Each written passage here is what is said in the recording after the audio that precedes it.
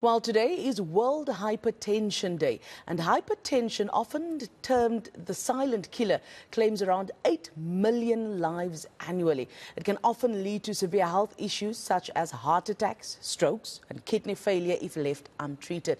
Now, when it comes to treating or identifying these afflictions, speech therapy may not be the first thing that comes to mind, but there is a significant link between the work done by speech therapists and treatment. Let's find out more. I'm joined now in studio by Nancy Barber, a speech therapist with 17 years of experience. Today, she's here representing the South African Speech, Language and Hearing Association. Nancy, good morning to you and welcome to ENCA. Good morning. Thank you for having me this morning. I have to admit, Nancy, I'm one of those people who absolutely did not see the link. So let's perhaps start there, establishing the link between hypertension and speech therapy.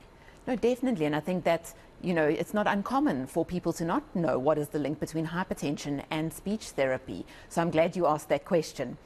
Oftentimes when people hear the word speech therapy, they think of a person who's helping a child learn to talk or helping a child that's maybe got an articulation difficulty. But our role goes so much more than that. And with regards to hypertension, hypertension is one of the leading causes of stroke. And once a person has a stroke, it can significantly impact their ability to swallow, their ability to speak, their ability to use language.